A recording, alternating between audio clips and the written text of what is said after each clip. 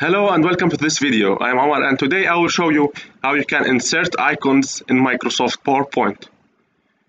Those icons are only available in Microsoft Office 365 subscriptions, but are not available in the other PowerPoint versions.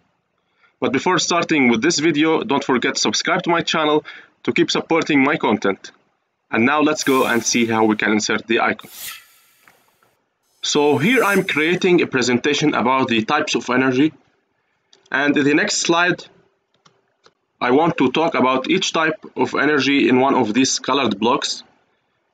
And in addition, I want to insert an icon that represents this type of energy. So first of all, how do I insert the icons? I will go into Insert, and here in the illustrations I have icons. I will press on this, and here I will have all the icons that PowerPoint can offer. I can either choose one of the categories here, for example accessibility, puzzles, analytics, or anything, or I can search from here. So let's say I want an icon for oil or petroleum. So here is an icon for petroleum. I will select it, and as you can see here in Insert, now I have one icon to insert.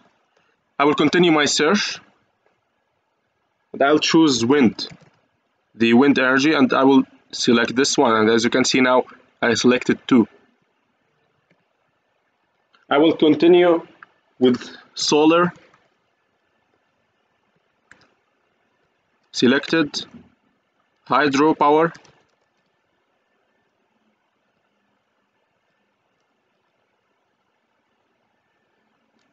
I will choose a tree for the biomass energy, so maybe this tree,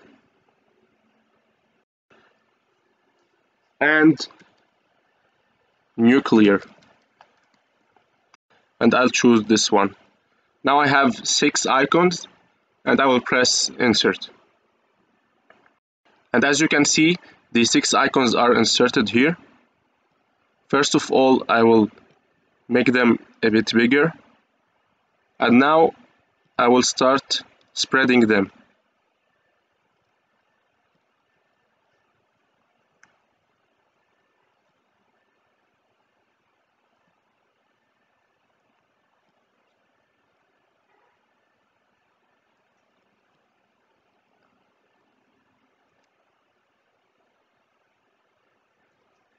And as you can see now, I have 6 icons representing the different types of energies. And now I'm free to put text around it or put titles for each icon. But let me show you what else can I do with these icons. So if I press on one of these icons, let's say this one, I can go into graphics format here, and I can do different things. For example, I can change the graphic fill to be different color, like white for example, or any other color, but for now I will keep it as black. I can also change the graphic outline. So for example, if I want the outline to be white, as you can see here, so the outline is white and the filling is black, I can change the graphic effects, for example putting shadows or reflections or glow. So I can do different things with these icons. Also I can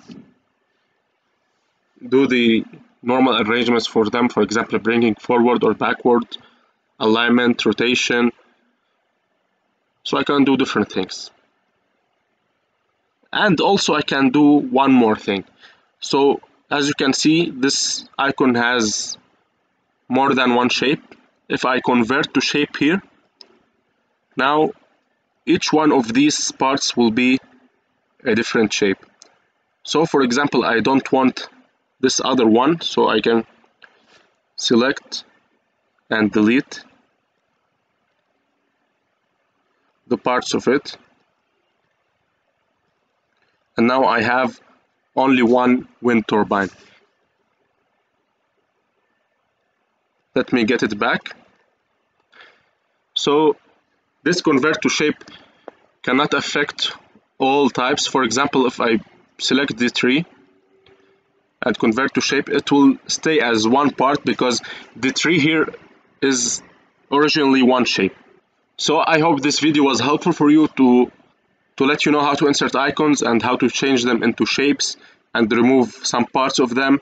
Also change their color, their effects, for example adding reflections, shadows, and changing the colors.